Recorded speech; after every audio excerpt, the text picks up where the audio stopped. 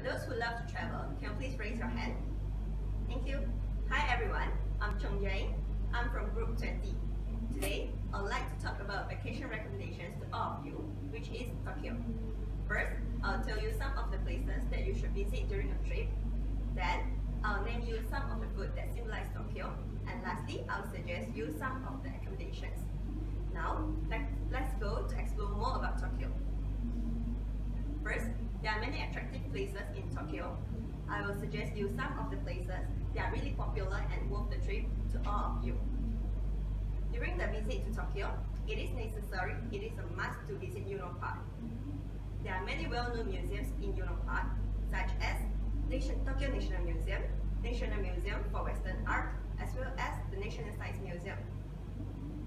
Yuno Zoo, the first zoological gardens in Japan, is also situated in Yuno Park. Yuno Park is one of the most famous, most popular cherry blossom spots in Tokyo. There are more than 1,000 cherry trees lining at this central parkway.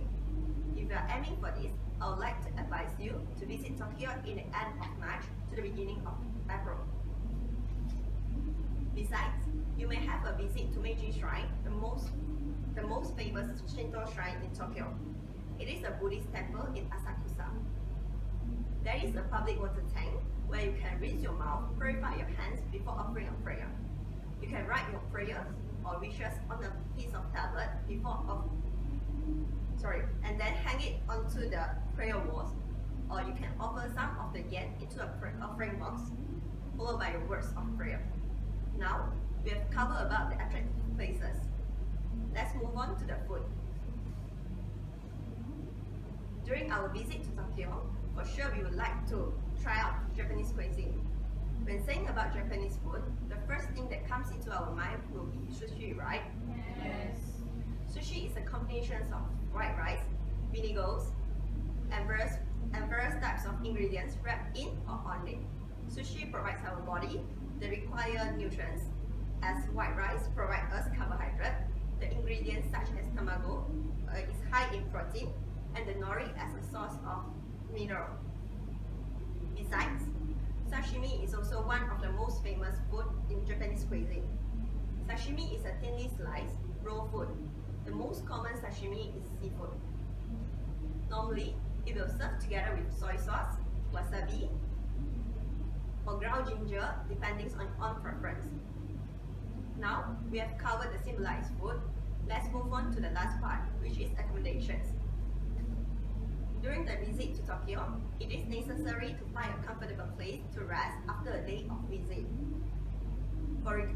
Regarding accommodations, I would suggest a traditional Japanese inn to all of you. You can experience the Japanese style of stay, which is so much different from Malaysia. It is equipped with tatami flooring and futon bed. However, if you are planning for a budget trip, I would suggest you a guest house in Setagaya. It is only about 55 to 60 ringgit Malaysia per night. It is provided with wireless internet, air conditioner, hair dryer, iron, and all that. It is located in a strategic area, which is only about 10 minutes away from the train station. In conclusion, I hope that you understand why I suggest Tokyo as a place for vacation. I have explained on the places to visit during your trips to Tokyo, the symbolized food, as well as the accommodations. Now, I would like to end with a quote.